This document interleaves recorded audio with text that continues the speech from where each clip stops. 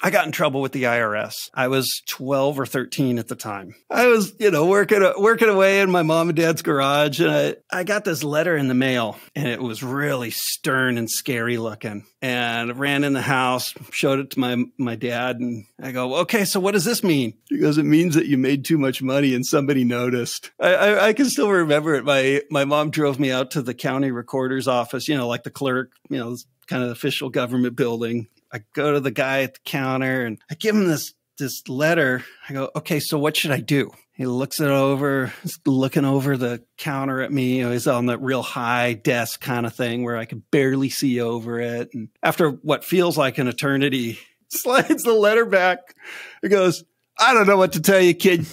You got yourself a problem here. He goes, you're not old enough to work, but you got to pay your taxes, so you better figure something out.